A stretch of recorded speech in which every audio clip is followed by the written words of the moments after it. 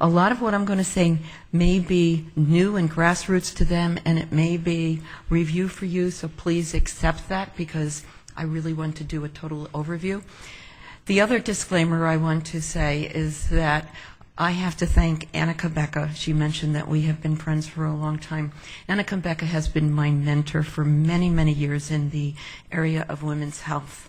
And she is the one that reinforces with me on a day-by-day basis that when we look at our patients, we're not just looking at the numbers. We're not just looking at the BMI. We're not just looking at the waist circumference.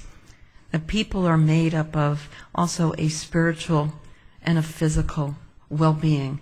And one of the things that I love about functional medicine is that that's what we try to take into account. And so a lot of the things that she addressed this morning when she was talking about where is that person coming from? Because we know that the effects of stress on the body is absolutely tremendous. So I would also like to thank her and the committee for inviting me to come today. I'm going to start out with a prayer. You all know the prayer of a sissy? What's the prayer of a sissy? God grant me the courage to change the things I can, the ability to accept the things that I cannot change, and the wisdom to know the difference.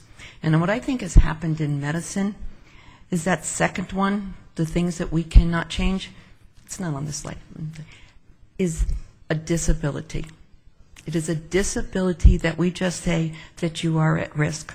I'm thinking of a patient that came to me, and let me just give you a little background first. My practice is equidistant between Mohegan Sun, or the Mohegan Pequot Indians, and the Mashantucket. Now I know Vegas is a there's casinos everywhere.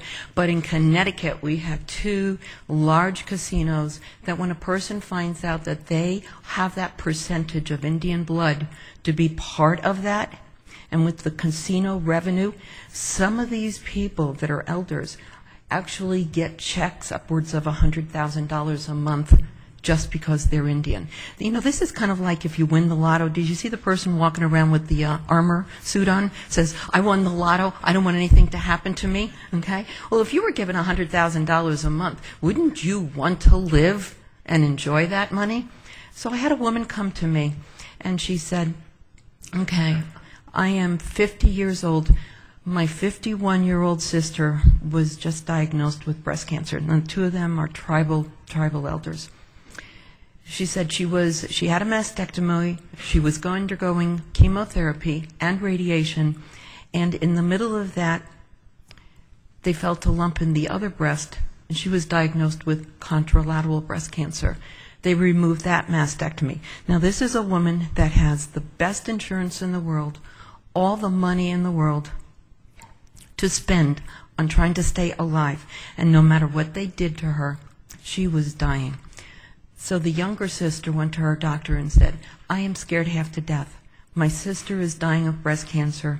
I don't want to get breast cancer. What can I do? And you know what she was told? Get a yearly mammography. She said, but you don't understand. I want to prevent breast cancer. And they said, well, have a yearly mammography. And the answer was, well, at least we'll know earlier when you have it. So that's when she came to me. So I think the whole purpose of the time that I have with you today is that I want to, and I don't know if this pointer is working, and I don't think it really is, but if you look at the development of breast cancer, most of the time people are picked up with breast cancer when they are in the invasive stages or in the much larger. Would you agree?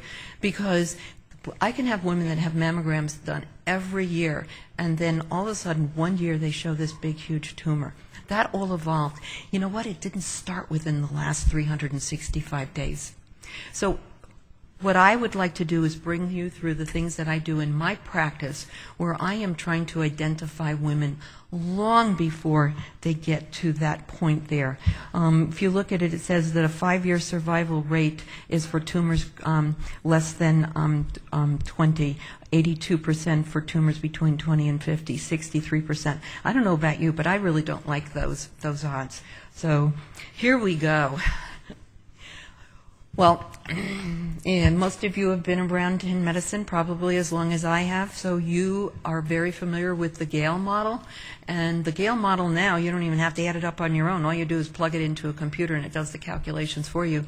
But it's based upon whether or not you have a medical history of atypical hyperplasia and a woman's age. I really take offense to that, so why would they think just because I'm a year older that somehow increases my risk? My slogan in my practice is a year older, a year younger, so I take offense to that one.